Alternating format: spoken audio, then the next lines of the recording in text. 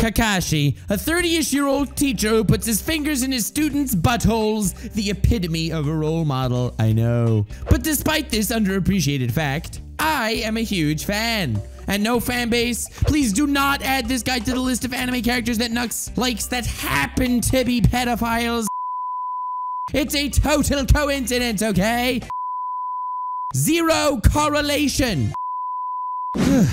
Glad we got that out of the way. Anywho, thematically, Kakashi is one of the most important characters in Naruto, and obviously the most important. So despite that fact that someone, I don't know who, made a pretty fantastic video about him almost a year ago discussing the thematic genius of his character, self-shill, feel free to check it out afterwards, link in the description. But today, I would like to discuss his character psychology, being that no one did as far as I know on YouTube, and I happen to love this kid-fingering pervert. Fanbase, please don't take that out of context. Well, I'm sure you're all familiar with the so-called massive plot hole that Kakashi was ridiculously overpowered during the war arc, and it made absolutely no sense that he just got so much stronger compared to a bit earlier when he fought Kakuzu or Pain. I'm going to restate this because I no longer consider this a massive plot hole. Granted, maybe a super minor one, because the power scaling was a bit wonky, but I find that truly understanding the depth of a character really brings all the situations that pop up around him to be seen in a different light.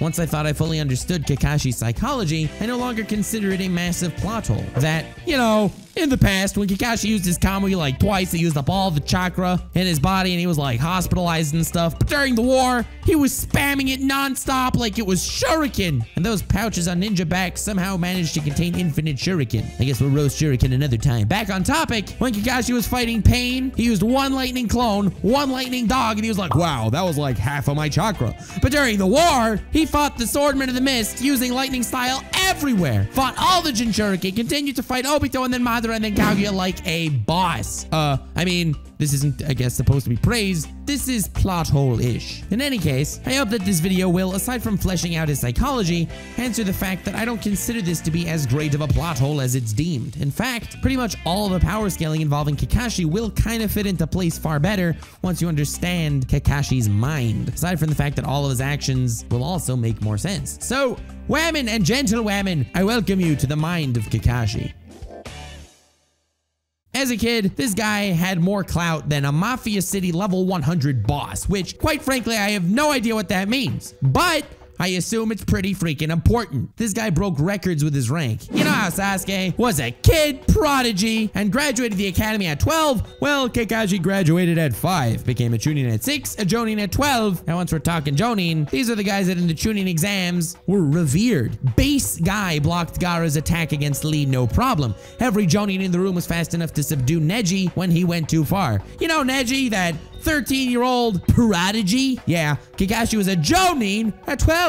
At 13, he was an Anbu. And then, in OG Naruto story, he was 27. And granted, he was definitely an above-average Jonin, no one's taking that away from him, but he wasn't the god-tier fighter one may expected him. He was no Minato, and he was no Hiruzen. He lost to Zabuza in their first encounter. Not to call Zabuza a slouch, I mean, he was like a Kage assassin kind of dude, but this wasn't that 6-year-old Chunin I would have expected in retrospect. Also, being a badass runs in families to an extent in Naruto. You got the Senjus, the Uchihas, etc., and Kakashi's father Sakumo was stated to be Sannin level. To get to the meat and potatoes of what's going on here, Kakashi is chronically depressed, and it takes shape in a massive futility complex. Don't get me wrong, Kakashi is still in my top 3 Naruto characters. In fact, I believe this makes him a far more human character than I would have perceived otherwise. So let's look at some facts here. Perhaps you'll eventually see him in a slightly different light. The philosophy Kakashi crafted growing up was through pain. His father, a very well-established badass, was sent on a mission of extreme importance, but when it endangered the lives of those accompanying him, he preferred to save as many of his comrades as possible by abandoning the mission. This caused him to be vilified by the Land of Fire, the Hidden Leaf, the people he saved, and his son Kakashi. Sakumo then fell into a terrible depression that resulted in him taking his own life. It is a known fact that depression is hereditary, so while this isn't evidence that depression plagues Kakashi, it definitely does not detract from the possibility. Kakashi became disgusted by his father and developed the ideology that the rules and orders must be followed above all else. In his young mind, that father that abandoned him and betrayed his village for the sake of emotional attachments made Kakashi actively discard his compassionate side, which he viewed as the ultimate ultimate weakness for a ninja. When Might Guy didn't pass the ninja exam, Guy lost all worth in Kakashi's eyes. And the fact that Obito was far weaker than Kakashi made Kakashi look down his nose at him. Results were what mattered to Kid Kakashi, and that's the mantra he developed to shape his personal ideology. Because a ninja with these feelings are as counterproductive as his failure of a father. Now, it's this philosophy that was absolutely shredded a few years later when Obito saved Kakashi's life out of compassion. Remember Kakashi's famous line, "Those who break the rules are scum."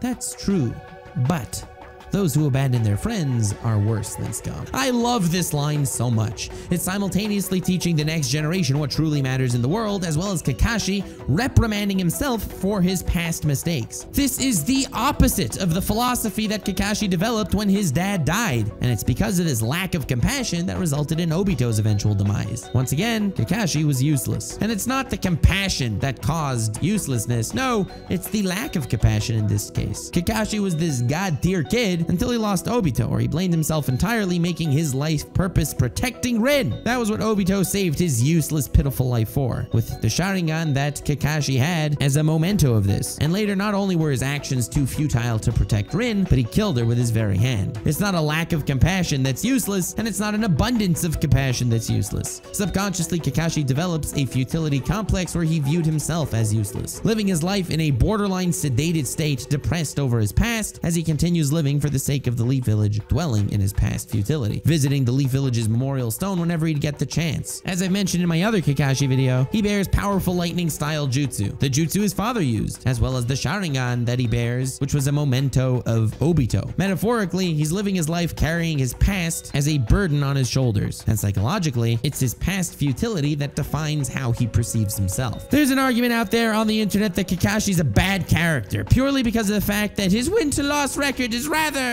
unimpressive, to say the least. I would, in fact, go as far as to argue that that is, in fact, a strength of his character. Because of where he sees himself psychologically, there's a famous quote that morale is 2/3 of a battle, and Kakashi has none after losing Rin. If anything, he had a negative morale, living in a mental stupor regarding himself as worthlessness, because whatever path he chooses results in futility. He abandoned Naruto to train Sasuke in the Chunin exams, and then Sasuke eventually abandoned Kakashi to train by Orochimaru. Naruto found the new sensei, and Sakura found the new sensei at this point. Even as a sensei, Kakashi's a failure. As I explained in my other Kakashi video, his thematic narrative is how he's living vicariously through Team 7. This group that strangely represents his own past, with Sasuke representing himself and his goal-oriented nature Kakashi possessed before Obito's demise that changed his outlook on life. Naruto representing Obito as that aloof idealistic kid that'll do anything for his friends, and Sakura representing Rin in this triangle, even down to physical medical ninjutsu. Kakashi ends up living vicariously through this group, hoping they won't make the same mistakes he did. And in a nutshell, this psychological state describing his mind to be in kind of explains his entire standing emotionally throughout the series, but power level wise as well. First and foremost, because of his futility complex, he loses every fight. I mean, he wouldn't lose the fodder, but then again, morale is 2/3 of the battle, not 3/3 of the battle. But the first time he fights Zabuza, he just barely loses. But it's only when Team 7, his Team 7, that pulls off some cool shtick that he releases more of his power, i.e. Sharingan copying ability, and destroys Zabuza. Since he believed in himself, at least to the point that he's stronger than Zabuza, in their rematch, he will win again with relative ease. His next encounter with a major villain is Orochimaru, in which he's too frightened to even move. Next, he meets Itachi and Kisame, who wreck him. Next, chasing Deidara, where he isn't alone, he uses his Mangekyo Sharingan, which takes the life force out of him. Mind you, he's had this Mangekyo Sharingan since Rin's death like 15 years earlier, but no!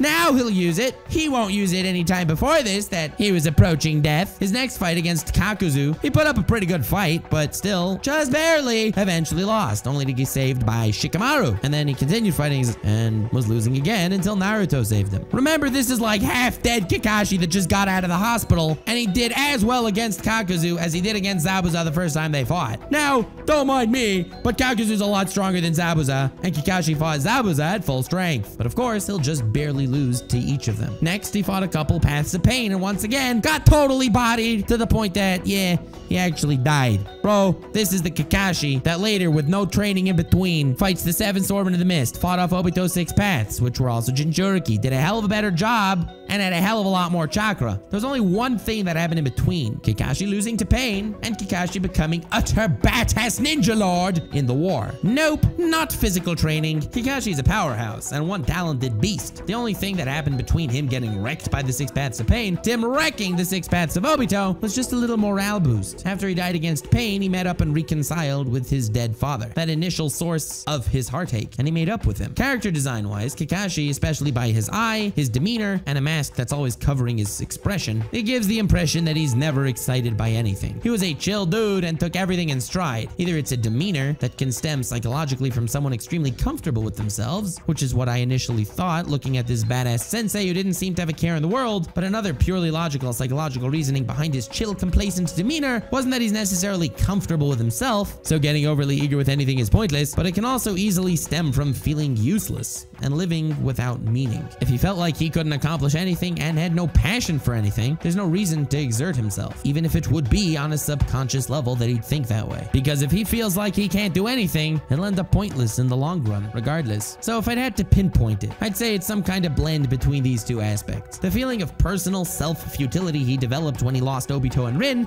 and the feeling of a futile existence when his father was ostracized and took his own life. Him making up with his father after losing to Pain cured that latter half of his psychological demeanor and depression, and that helped him reach far deeper into his subconscious power vault. And all of a sudden, oh my god, War Arc, he's a far more badass warrior than we've ever seen him before. Not everything's futile, and he's actually grabbing W's by the handful. If purely he alone would not have been present, his entire platoon would have been wiped out in the first attack. He'll protect his allies like his father did because that is what makes a hero. And he'll regroup to support Naruto against the Jinchuriki because saving your allies is worth giving your life for, and it's not futile. So he'll give them every last drop of his power and life force. And let's not forget how handily his second past trauma was dealt with either. Obito, being present, tore open all of his old mental wounds, but the beauty is, and I know people complain about this, but at least from Kakashi's psychological perspective, it's absolutely brilliant that Obito ended up succumbing to Naruto's talk no jutsu. Because in Kakashi's mind, the Naruto was this generation's vicariously living Obito of the previous generation. This was an Obito that didn't experience the things that drove OG Obito slightly off the deep end. So in his mind, this is an untainted, successful, still idealistic Obito that fixed Kakashi's mistake, talk no jutsuing OG Obito. Since Kakashi finds himself vicariously reliving his life through Team 7, as made clear throughout the series, and this Naruto talk no jutsuing Obito reconciled the Obito psychological baggage Kakashi carried throughout. The other part of his issues with that previous generation was in the futility he himself felt, the issues he personally caused. As I mentioned, he sees himself in Sasuke, a guy who the entire internet for whatever reason seems to be trying to strangle. Note to editor, show some strangling Sasuke. This Sasuke, as a kid, sold his soul to a path of blood. Kakashi did everything in his power that Sasuke wouldn't follow his own footsteps, where Kakashi discarded every friendship to approach his goal until it was too late and he lost his closest friends. Instead of Sasuke discarding his allies as meaningless like Kakashi did, Sasuke had an opposite repellent. He was feeling inadequate in proximity to Naruto, and Kakashi picked up on this. During the Chunin exams, when Kakashi took Sasuke to the side for private training and left Naruto to train with Ebisu Sensei, the worst Jonin in history of Naruto ever, aside from maybe Chojuro, that garbage Kage. A shame to Kage all over the world, but not the point. Kakashi knew he needed to inflate Sasuke's ego desperately, so he taught him Chidori. Nice one-up to get on Naruto, allowing him to grow closer to his rival. But Sasuke, even with Chidori, still lost the Gaara. You know, be Gaara? Naruto. Now, this video isn't the mind of Sasuke, maybe I'll get there another time, but this directly gave Sasuke that complex that haunted Kakashi, and he, let's just say he wasn't so down for teamwork when he nearly killed Naruto in the Valley of the End, then ran away to be trained by this evil snake-humping terrorist pedophile. Yeah. Not exactly a star student, especially because now he's planning on destroying the entire Lee village. Yeah, Sasuke turned out a little worse than even Kakashi did. So in the War Arc, which I said many times before and I'll say it again, did many things wrong. But one of the biggest things it did right was Kakashi's thematic, as I mentioned in my previous video, and psychological writing, as I'm trying to express here. Kakashi got over Obito's aspect of his personal past when Naruto won him over, and again, when Obito literally left the world in his hands. Definitely a sign of trust, if nothing more. And he overcame the Kakashi part of his past when at long last, after 2 generations, we got a full synergistic teamwork between Naruto, Sasuke, and Sakura. Never saw that with Minato's squad. Granted, Sakura may be negligible in the grand scheme of things, but it's the theme that makes it nice, not her actual usefulness. So, aha, salty comment section averted. Whew.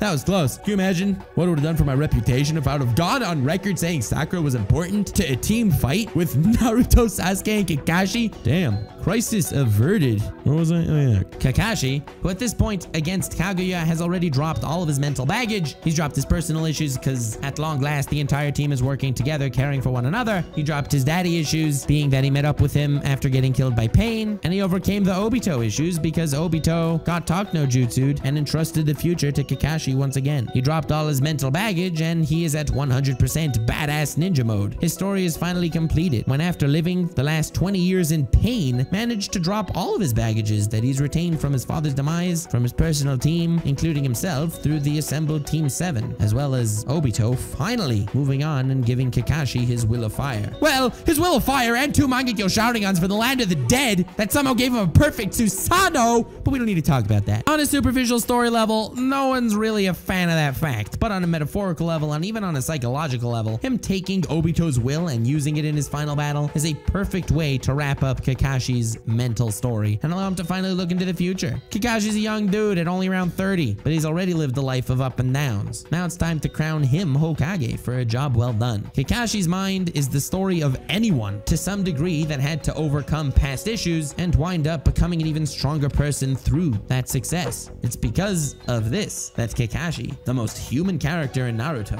is my second favorite Naruto character of all time.